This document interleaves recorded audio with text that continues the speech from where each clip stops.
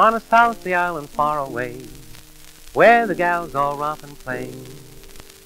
There's a gal I know you'd like to meet. Each Kanaka hula boy forgets about his fishing toy whenever she goes walking down the street. Now those Kanaka boys are really very big and tall. She picked two for her boyfriend. They're the biggest of them all. She's got the biggest Kanakas on the island. They're quite the biggest that I've ever seen.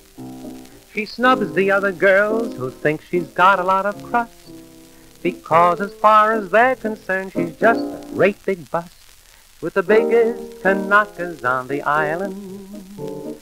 She wows you with the things she makes them do. She has them so well trained that they obey her to command. When they were small she had them, and she keeps them well in hand.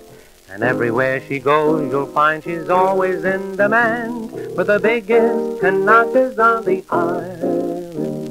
She's got the biggest Kanakas on the island. Most anywhere they'd stand out in the crowd. Whenever she goes walking, you'll find one on either side. The natives may be jealous, but you'll find they point with pride at the biggest Kanakas on the island. She's followed by GIs, Gobs, and Marines. She does a native dance with just a grass skirt and a lei. Both Hollywood and old Broadway are after her, they say. And all the leading men are pulling strings so they can play with the biggest Kanakas on the island.